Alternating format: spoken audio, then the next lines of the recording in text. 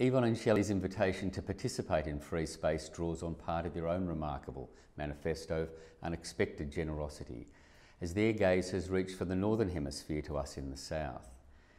In return, our installation presents an instrument that draws a long lens from Venice back toward Australia and our work within both the urban context and the Australian landscape. D.H. Lawrence wrote the novel Kangaroo while living in Australia in the 1920s. Writing home to England, he would sign his name, D.H. Lawrence, upside down at the bottom of the world.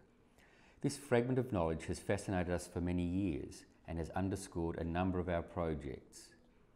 As Australians, we find ourselves adhered by gravity to the base of this vast hemisphere. Much of our history is that of a cultivar, drawing from the top of the world, and through adaptation, making it our own.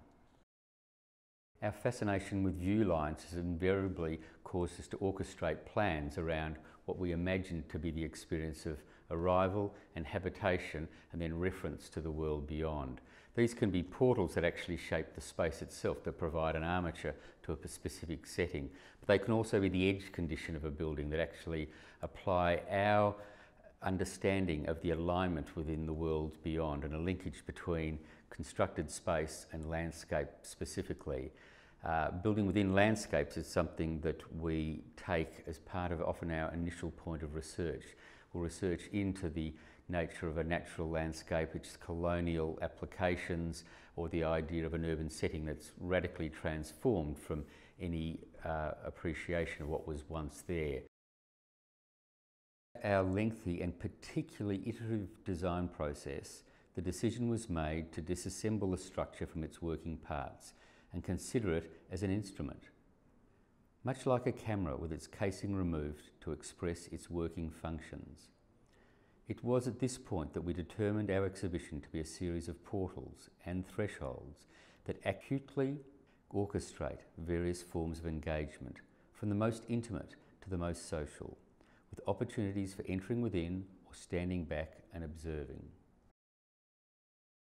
The capacity of Natasha's work to confound perception and challenge what and how we see things led us to invite her into our project for Venice. Importantly, she impressed upon us the accuracy and discipline that is required to trick the human mind into believing that which is not real.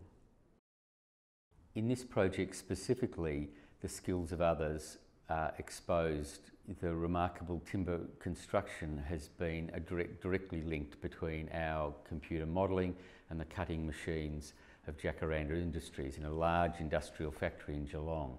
The remarkable steel fabrication that Derek has provided, made in a small factory in the countryside in rural Victoria, has again extended the range and almost the geography of our reach with this project.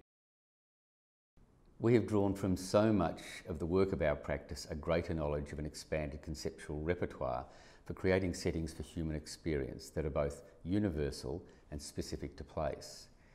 An instrument is created to see what otherwise cannot be seen.